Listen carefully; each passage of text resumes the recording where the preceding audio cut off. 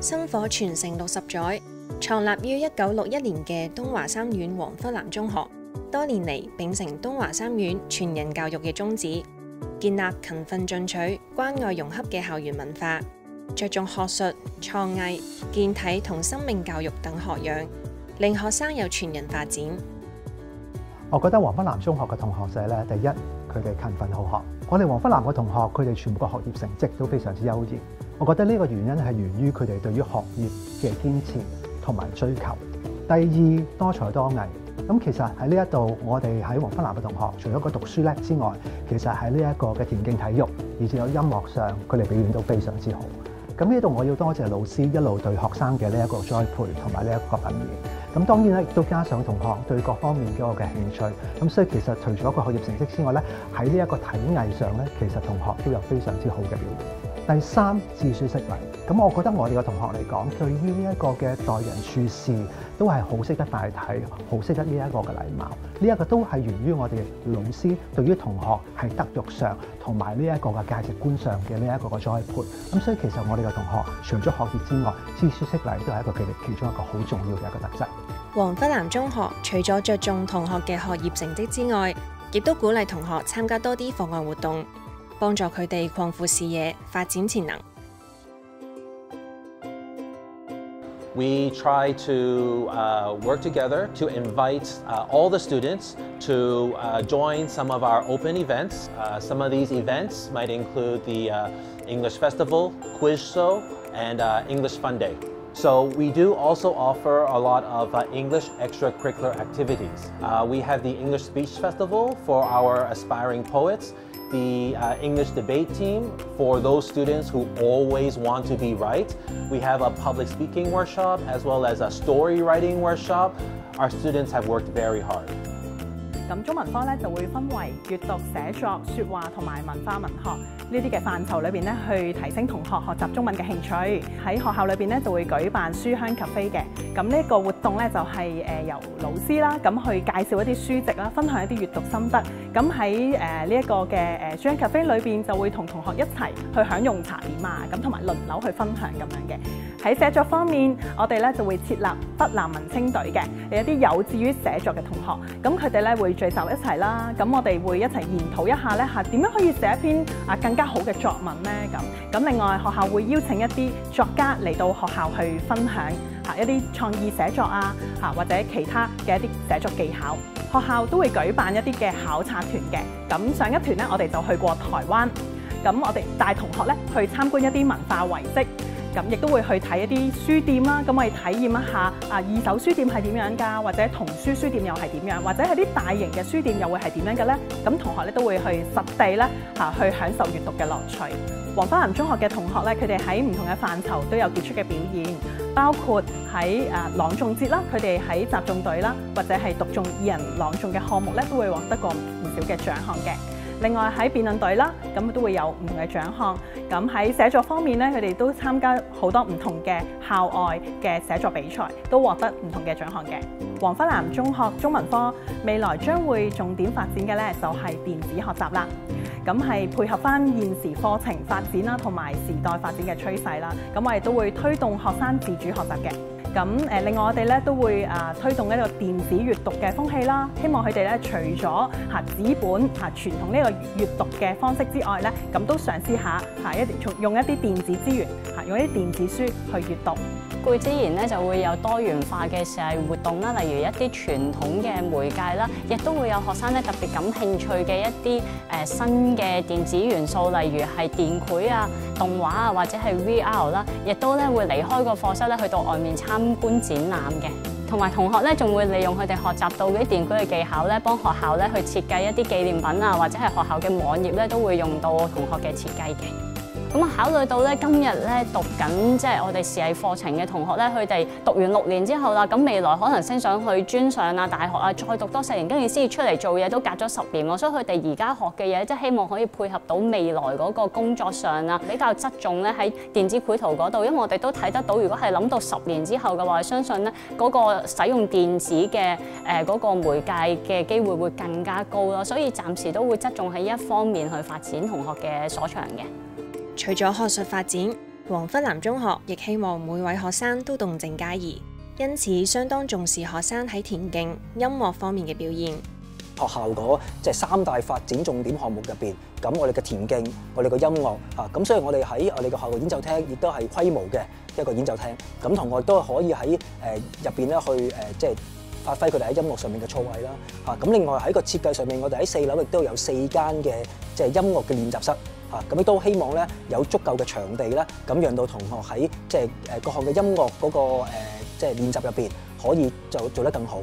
咁另外個天台球場入邊咧，咁亦都已經用泰坦地啦，鋪好咗一個即係跑道啦。咁另外上面都有沙池啦。咁過往其實同學仔即係以前喺教校社嗰陣時，其實好多時要出去九龍仔公園嗰度去做田徑嘅練習。咁其實而家亦都慳翻咗啲時間，可以直接咧喺天台個球場入邊咧去到練習啦。咁所以近年咧，我哋喺即係無論係東華三院嘅即係田徑比賽啊，甚至乎我哋喺 D1 入邊嗰個田徑比賽亦都獲得即係唔錯嘅表現啦。我哋學校一直都好重視音樂教育啦，咁希望借住音樂嘅培訓啦，係可以令到學生可以除咗知道音樂嘅欣賞能力之外咧，仲可以鍛鍊到佢哋有個毅力啦、自信心啦、自理能力咧，同埋團隊精神嘅。2001年開始咧，就已經係實行1人1樂器計劃嘅。咁每一個學生咧都可以根據自己嘅興趣咧，去選擇唔同嘅樂器去學啦。可能可以係弦樂啊，可以係管樂啊，或者係聲樂嘅。咁亦都可以參加學校嘅 orchestra 啦，亦都可以 join choir 啊、唔同嘅 band 啊咁樣去訓練嘅。喺東華三院同埋黃氏家族嘅慷慨支持之下咧，咁我哋學校係可以有唔同嘅樂器啦，例如呢個 style 引申嘅Grand Piano 啦，3個 octave 嘅 Marimba 啦，2 set 嘅 Timpani 啦，咁仲有無數好多嘅 percussion 樂器啊，吹管樂器，咁都可以提供俾學生，借俾學生去練習或者去比賽嘅。1979年開始咧，就管樂團成立啦。管樂團就一路都係黃笏南中學嘅特色啦。咁去到90年代咧，喺 Music Interval 裏邊咧，其實佢哋已經攞咗全場嘅總冠軍嘅。咁所以我哋一路都好重視 band 嘅練習啦。咁去到近年啦，近呢幾年咧，可能其實都有唔同嘅學生都喺校際啊，或者各類型嘅比賽都會攞冠軍嘅。我諗其實黃笏南真係提供咗最大嘅硬件啦。其實我諗係個設施上啦，第一就係。咁喺設施上，我哋即係有一個好專業嘅演奏廳啦、音樂室啦，我哋話一啲 SAR 啦、一啲活動嘅空間咧，咁其實都係呢一啲空間都係俾咗我哋同學可以有一個好專業嘅位置去做一啲表演啊、排練啊。咁而我覺得第二樣就係一啲喺樂器上嘅支持啦，譬如樂器上嘅資源咧，我哋都會。saxophone 咁我哋有好多嘅 top model， 咁其實呢啲 model 嘅如果喺出邊琴行買咧，都會係即係非常之昂貴。咁但係黃笏南都係可以去提供到呢啲樂器俾我哋啦。咁其實如果我哋同學咧，即係每一樣都有試過，其實係真係一個好好嘅體驗咯。咁我諗其實即係同黃笏南中學嘅老師咧，最想講都係多謝啦，好多謝佢哋嘅栽培啦，同埋咁照顧我啦。我自己係一個比較大頭蝦嘅人嚟嘅，我承認。咁但係真係好多謝每一個老師，當中都係咁鼓勵我去俾機會。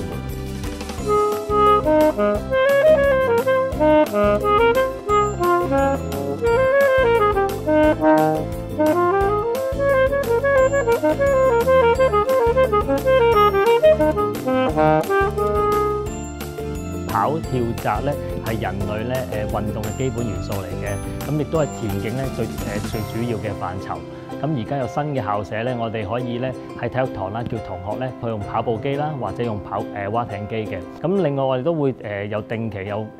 田徑班啦、足球班啦，同埋籃球班嘅。而田徑我哋會特別係會着重佢嘅發展啦。除咗正規課堂之外咧，其實我哋都會咧俾咧低年班嘅同學啦參加班霸杯活動嘅，俾佢哋咧去接觸比賽啦，從而對運動產生興趣嘅。其次咧，我哋仲有更多嘅聯校活動，例如東華三院嘅運動會啦，以及我哋仲有學界田徑比賽嘅。咁東華三院聯校運動會其實我哋已經去到都連續第10年獲得冠軍嘅，以及其實我哋本身每年都會有呢個海外交流團嘅，可以令到本身嘅同學啦，個凝聚力會更好啦，同埋去見識下其他國家嘅運動員嘅水平嘅。另外除此之外，我諗除咗田徑之外，其實都想引入其他嘅運動嘅。咁其實我哋都想試下同學可以唔可以打 golf 啊？因為我哋嚟緊個天台都會有重鋪個地下啦。咁我諗住可以變做一個人造草嘅草場啦，可以喺上面打 golf。當然係唔會打到好多個洞啊，只不過可以俾佢可以做一個推桿嘅動作啦，咁樣嘅。其次之外咧，我哋喺天台咧，其實已經做緊嘅啦，亦都係一個鋪一啲網嘅工程咧，即係戰網工程。咁我哋咧都會發展射箭呢個項目嘅。我中4嗰年嘅學界啦，咁我嗰年嘅學界嘅目標係破學界鉛球紀錄啦。嗰陣時我以為我準備十足充分啦，我最後雖然就係攞冠軍，但係就去唔到我心目中嘅成績。咁嗰陣時教練同 Joe 都不斷鼓勵我啦。咁另外有一位同學就可能因為安慰我而同我講：你下年一定都係攞冠軍㗎啦，破埋紀錄添啊，所以唔好唔開心啦，繼續努力啊咁樣。去到下一年我真係攞冠軍同埋破咗紀錄啦。雖然可能嗰句只係佢為咗安慰我而講啦，咁樣但係最後我都係因為佢呢句説話而以破紀錄為目標，繼續努力訓練。喺我中5嗰年破咗學界紀錄之後，Joe Sir 就唔係鼓勵嘅説話啦，算係提醒啦。咁樣佢就同我講，叫我唔好自滿啦 ，set 咗個目標俾我嘅，就係叫我成為港隊啦。就算喺香港入邊攞第1名出對國際嘅比賽，都可能係包尾嗰幾名啦。佢就希望我唔好自滿於就喺香港破紀錄，就係希望喺出邊攞到更好嘅成績咁樣。咁我都好多謝佢哋咁多年對我哋嘅教育啦。咁佢哋都係有教無類，咁樣無差別咁樣教導所有學生啦。咁冇佢哋多年悉心嘅栽培，我就唔會有今日嘅我哋啦。為咗鼓勵學生參與多啲社區服務，黃笏南中學定期會同唔同嘅社福機構合作，學生透過參與社群服務，培養同理心。我哋自己都覺得好重要，唔係頭腦嘅知識咯。咁所以我哋會提供一啲實踐嘅機會，譬如服務啦，我哋東亞每年嘅賣旗啦、長者學院啦、義工服務啊咁樣。希望學生咧，就係除咗腦之外，知道咧仲有實踐嘅機會，知行合一嘅。咁就呢幾年咧，我哋就會發展一個大型啲嘅服務學習計劃。咁我哋希望咧係每一位方科嘅同學咧都可以參與到一啲嘅社區服務。咁而我哋嘅諗法就係透過啲社區嘅服務咧，學校同學仔可以放眼呢個嘅社區啦，咁同埋有機會嘅時候咧，可以回歸返社會。黃笏南嘅校舍環境亦都與時並進，為咗配合近年提倡嘅 STEM 教育，學校就率先引入先進嘅教材，提升學生嘅學習水平。近年啦，即係教育局都會推動 STEM 啦，咁當中希望都培育到學生喺即係21世紀嘅技能，咁從而咧去到當佢哋畢咗業之後，能夠喺社會度有足夠嘅能力，去到應付未來嘅呢個挑戰啦。即係已經係鋪設咗WiFi，咁亦都買咗一大量嘅 iPad 咧嚟到去俾學生咧進行一個即係電子嘅學習，咁亦都希望喺當中啦能夠即係培育到同學喺即係自學嘅精神啦，咁同埋透過即係現今嘅科技啦，嚟到去促進同學嗰個學習。嗱 ，STEM 教育其實即係代表包括有科學啦、科技啦、工程啦同埋數學啦。咁其實呢幾個科目咧嚟緊都係一啲新嘅教育趨勢嚟嘅。咁我哋咧其實準備咗好多咧為學生咧去迎接將來多變嘅社會嘅。咁我哋首先咧就會鞏固佢哋學習嘅知識啦。咁期望佢哋將呢啲知識咧融會貫通啦，咁應用喺現實生活之中度嘅。咁亦都期望佢哋可以將佢哋嘅創意咧實踐喺出嚟嘅。咁其實我哋學生咧每年咧都會參加咧科技大學一個橋梁示範比賽嘅。咁同學咧就要用大會提供嘅材料啦，去建立一個橋嘅。咁同學仔喺2019年咧好彩咧，其實就攞到冠軍嘅。咁另外我哋亦都會參加咧樂高即係 LEGO 嘅聯賽。咁同學仔需要咧去建立一個樂高嘅車啦，咁去完成一連串嘅任務。咁除咗一連串嘅任務之外咧，佢仲要咧係當年嘅主題，例如可能太空嘅任務啊，或者一啲智能城市嘅任務，去做一啲研究嘅。我哋未來嘅發展咧，其實係集中喺人工智能方面嘅。咁我哋咧就會舉辦一啲咧證書嘅課程嘅，咁同學仔可以認識人工智能啦，咁亦都會考取一啲國際認可嘅證書啦。咁另外亦都會咧希望佢哋有一個好好嘅氛圍，咁期望佢哋嚟緊喺大學啊或者將來出去工作嘅時候咧，都喺同資訊科技啊或者STEM 呢方面咧好好咁樣發展嘅。我哋生物科咧，其實咧就係同生活嗰個應用好大關係，差不多咧每一個嘅主題其實咧都會牽涉到咧同生物有關嘅嘢啦，植物、動物、人本身，咁所以咧我哋可能會有一啲遺傳學嘅嘢啦，健康教育啦，關於環境、關於生態啊，關於咧各樣我哋用作食物嘅成長，咁我哋都能夠咧去涉獵得到嘅。咁所以透過咧同學去掌握學科上面嘅知識咧，咁佢哋可以咧發現生活裏邊其實好多樣嘢都同佢所讀嘅嘢相關。咁生物科咧其實都非常之注重嗰個實驗嘅探究。咁喺實驗嘅探究過程咧，其實我哋好希望學生可以咧落手落腳咁樣去做啦。咁為咗實踐頭先嗰啲咧，其實我哋會有好多嘅配合學科，以科學為本嘅實驗同埋一啲嘅實地嘅考察，譬如佢哋會有一啲種植嘅活動啦，有一啲實地去到香港，我哋自己本身唔同生態去觀察到唔同嘅物種，佢哋嗰個嘅模樣係點啊，或者佢哋原來咧同環境嘅關係啊，咁呢啲都係我哋覺得可以引發學生嘅興趣嘅。